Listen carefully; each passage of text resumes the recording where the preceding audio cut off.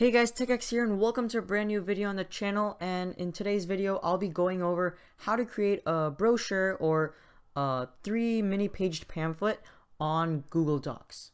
So I'll be going step by step how to do it, and hopefully you find this video helpful. So let's begin. By now you may have already tried to explore some options on Google Docs trying to create a pamphlet, and you may have seen that there is no specific template to create that sort of thing.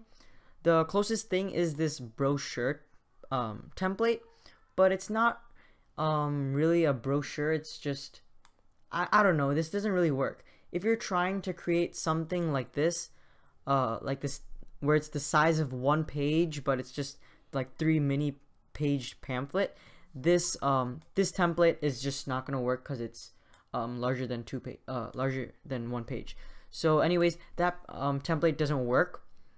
So that's why in this tutorial I'll show you how to create that template on your own. So the first thing you're gonna do is, first of all, go into Google Docs. Then you're gonna create a new blank document.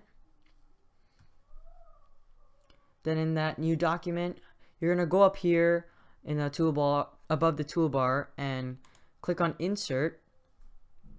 Then you're gonna go to Table, and you're scroll over and click on 3x1, where it's just one row of 3 blocks. So you're just gonna scroll over 3x1, click it, and this 3x1 table should pop up on your document. Then what you want to do is take your mouse, go to the bottom part of your table, and then just drag and hold and go all the way to just the bottom of your document, and you'll see that this 3x1 table has become longer in length. And now you can see that this 3x1 table actually looks like a 3 mini page pamphlet, kind of like here where you see there's 3 sections. Here we have 3 sections. So if you want to make your pamphlet larger, you can just take the sides and drag them out. You can use the margins up here to help you with the sizing and make sure that they're equal in size and length and width, and then you can just make this longer depending on however you want it. And here you can see that you have a 3 mini page pamphlet, and then you can just put in whatever you want.